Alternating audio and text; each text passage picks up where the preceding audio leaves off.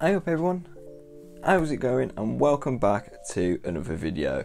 And it's been a hot while since I've actually done any sort of PC build. I've mainly been doing, mainly graphics cards recently, but yeah, this is a full-on, fully fledged PC build with benchmarks. Just in the edit of the video, I was unable to actually benchmark the system as a whole because I actually sold the system pretty quickly, but I do have benchmarks of the GTX 760. The i5 4460 won't really hold back the 760, but expect to shave off a few frames here and there, but it shouldn't be too much of a problem. And it's a £200 budget build, designed for more people that want to get into PC gaming but don't have a lot to spend, and people who just want to play lower end games like esports games and some older AAA games as well. And I believe in the current GPU market, this PC makes quite a bit of sense because people can actually go out and buy these parts because tend to be a bit older parts and lower cost.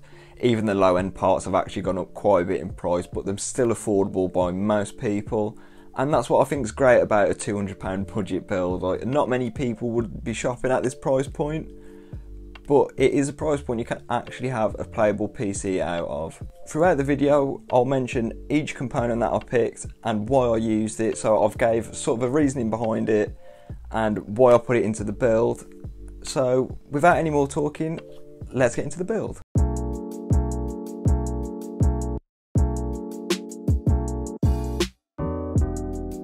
Starting off with the GPU for this build, and I chose the GTX 760 2GB model, more specifically the WindForce 3X from Gigabyte. And I covered it in greater detail in my previous video where I benchmarked it. However, cutting it short, it can still play most AAA games if you lower the resolution to 720p, and it still works absolutely fine for esports titles like Counter-Strike and Fortnite. With the platform, I went Intel 4th Gen with an i5 4460, 8GB of 1600MHz DDR3, and an MSI H81 Micro ATX motherboard. The Haswell i5 consists of 4 cores and 4 threads, and it also comes with a base clock speed of 3.2 GHz, and it will boost up to 3.4 GHz, and it comes along with 6MB of L3 cache. I picked up the CPU, the motherboard and the RAM as a part of a bundle for £60, and for the price I paid, I think it's quite a good deal, especially as Intel 4th Gen isn't actually too bad. It's getting on a bit, it's still DDR3, but it's not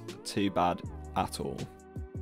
For storage, I went with the good old SSD boot drive and a 1TB hard drive combo. This is perfect for having a snappy and responsive operating system while having a lot of space for your games. The SSD I picked up for this build was the Kingston A400 240GB SSD. It's a good budget SATA SSD which I've actually used in my personal build before, and I've paired this with the good old Western Digital Blue 7200 RPM 1TB hard drive. It's reliable, it's cheap, and it offers a healthy amount of storage for quite a few games. The PSU power in this build is the Aero Bronze 550W from Aerocool. It's an 80+ bronze rated PSU, and granted, it's not the best PSU on the market to ever exist, but I've used them in multiple builds and they've been great. And finally, all this build will be fitted into the GameMax Micro ATX case. I can't quite recall the model, but it's a decent budget case for lower end systems which don't output too much heat. And it also comes with a rear mounted 120mm blue fan, which is a bonus. Earlier in the video I mentioned that this PC couldn't be benchmarked because I've already sold it. However, I'll go over the benchmarks from the GTX 760 video which I've done previously that was tested in my personal PC, which has a Ryzen 9 3950X. So do expect slightly lower performance numbers from this build. I'll put a graph on screen now, and as you can see, it performs pretty well, the 760, it's not too bad, especially in esports games like your Fortnite and F1 2020, it also did pretty decently in, and Rocket League, so you'll be fine playing games like that on this.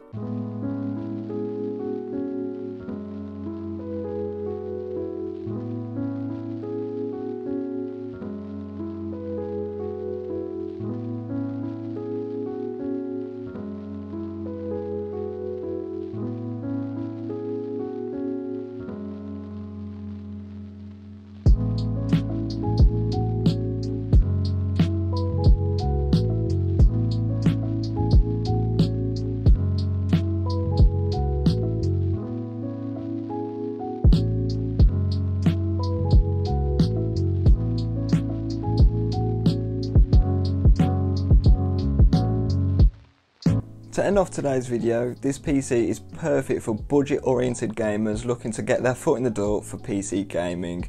It's not exactly the cheapest hobby, especially at the minute, and this PC would be perfect for people who are looking to play like your typical games like Fortnite, Valorant, all the AAA games. This PC runs just fine. First thing I'd upgrade with this PC, and the first thing I'd recommend you to upgrade if you're in a similar sort of situation, is the memory.